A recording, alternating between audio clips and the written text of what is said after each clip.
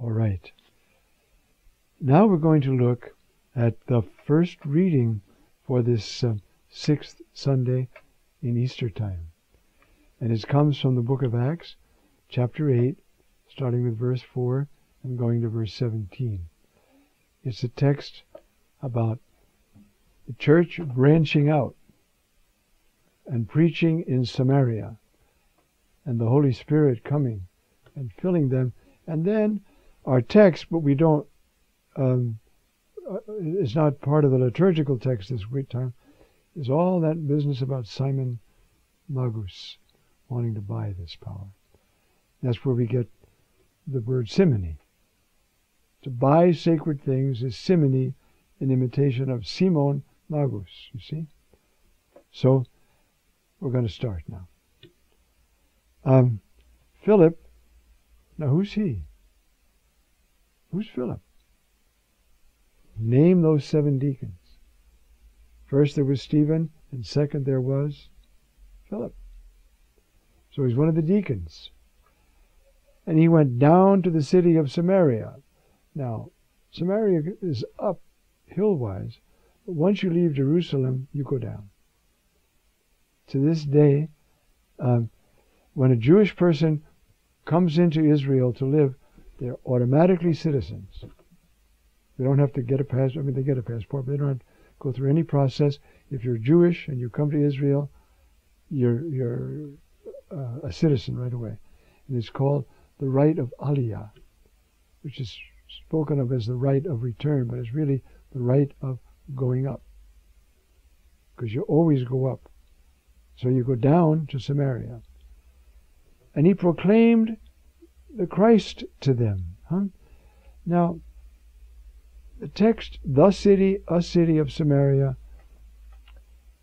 is probably what was in this time called Sebaste, mostly a pagan city. Does this remind you of anything? What about when we were in Easter time and we had, if you remember, we had Water Sunday, Light Sunday, Life Sunday. Water Sunday, where did the gospel take place that day? Samaria. Remember? And just for our Lord talked to that woman of Samaria. And then when we talked about they're a mixed race and they're all that, and Jesus went out to them. So now Philip goes out to them. And he proclaimed the Christ to them. He told them about the Messiah. Now just imagine the courage to go out to people. He's a Jew. He goes out.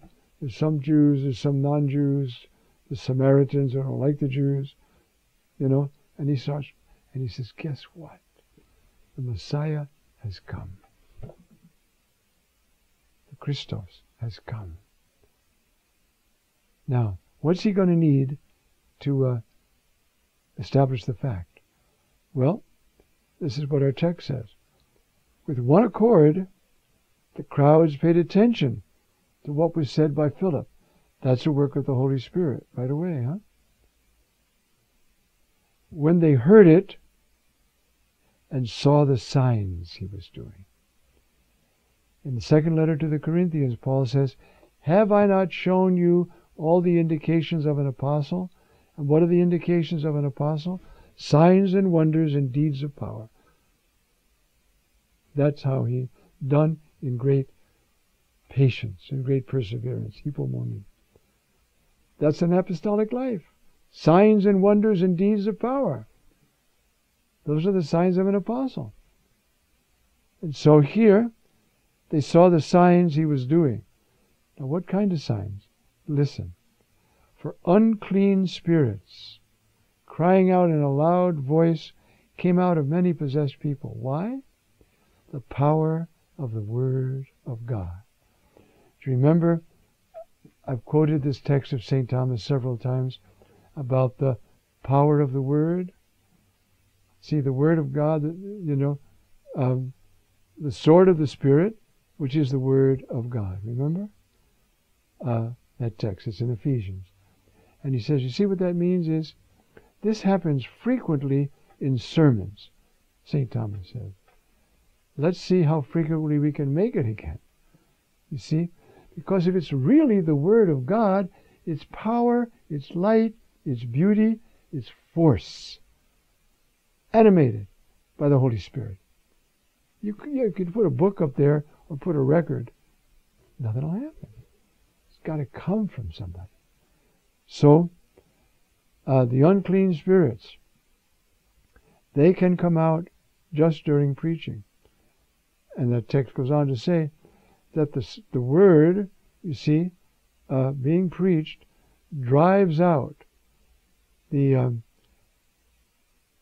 congeries, the tangled mass of sins and demons, if it's the Word of God. So, unclean spirits, crying out in a loud voice, came out of many possessed people. And many paralyzed or crippled people were healed. All in a day's work. He's out there, a disliked stranger, talking about something they never heard about before. Jews, Samaritans, and pagans. How's he going to get this done? The Holy Spirit. The Holy Spirit preaching in power. You see? So the text goes on to say, there was great joy in that city. That's always what happens, huh? When the Holy Spirit acts, there's joy, right? Who's going to say, I'm really sad to see all those people delivered from demons and healed from blindness and that really makes me sad. Who's going to say that? You see? And then the good news. What's the good news? God the Father is crazy about you. He sent His only Son for you.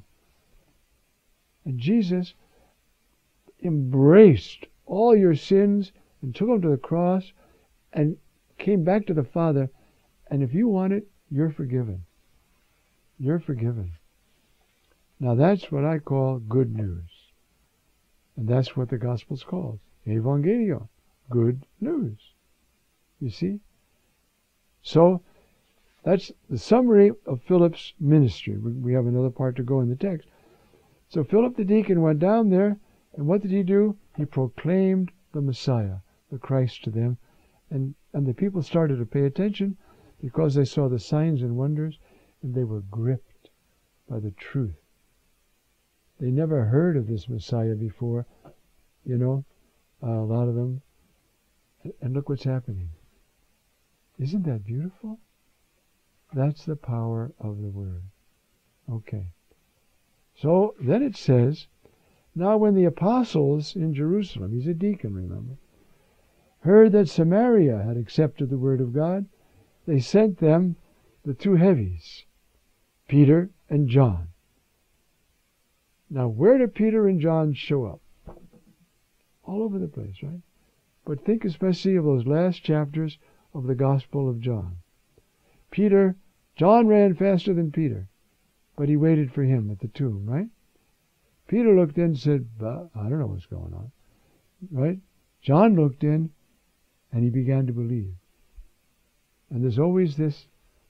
And yet Peter has been endowed with two immense gifts: courage to preach and care for the brethren. Simon, Satan has asked to have you, to sift you, plural, as wheat. But I have prayed for you, Simon, singular, you, that your faith fail not, and that you, having been converted and turned around, can support your brethren. That's his job.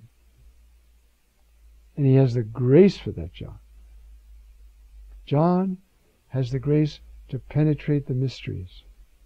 So, they went down and prayed for them that they might receive the Holy Spirit. Now, there's been probably 4 or 5 bathtubs full of ink spilled on trying to get this straight.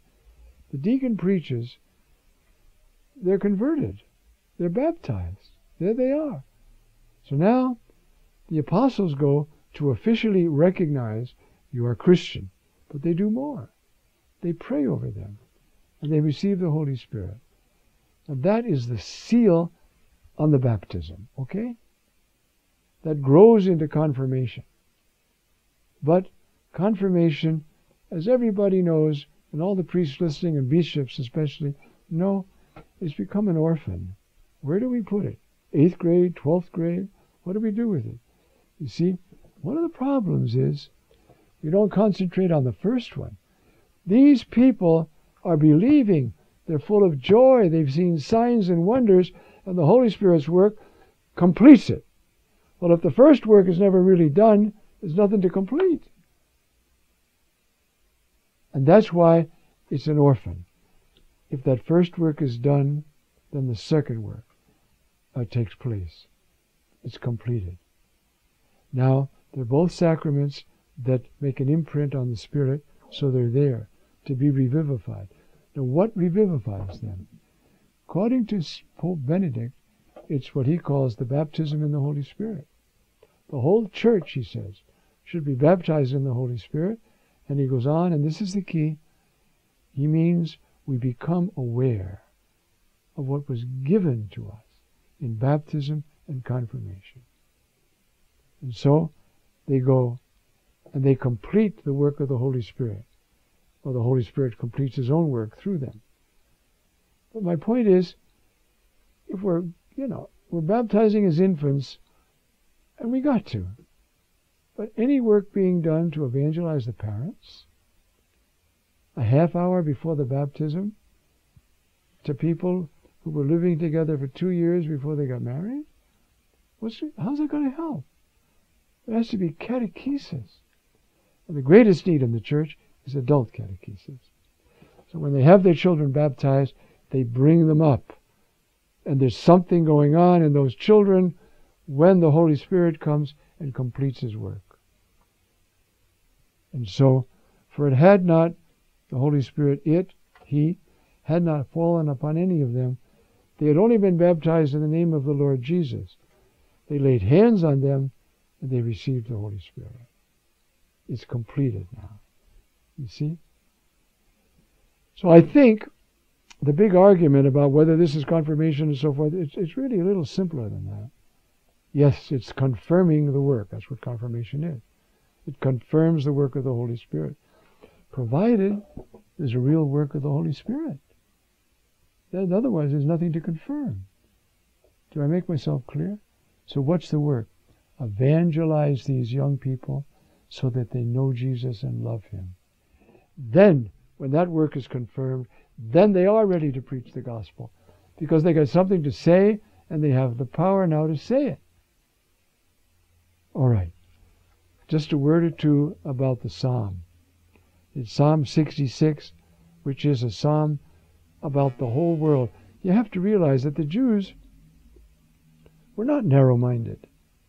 They knew they were blessed by God, and they dreamed of the day when all the nations, all the Gentiles, would come and share this blessing. It happened, but not the way they thought, because it wasn't then that they were sort of still the head of the show. It was distributed. That's Pentecost, right? So, sing joyfully to God, all the earth. See? Not just Israel, all the earth. Sing praise to the glory of his name. Proclaim his glorious praise. Say to God, how tremendous are your deeds. That's ecumenism. Invite everybody to know God, and we'll praise him together.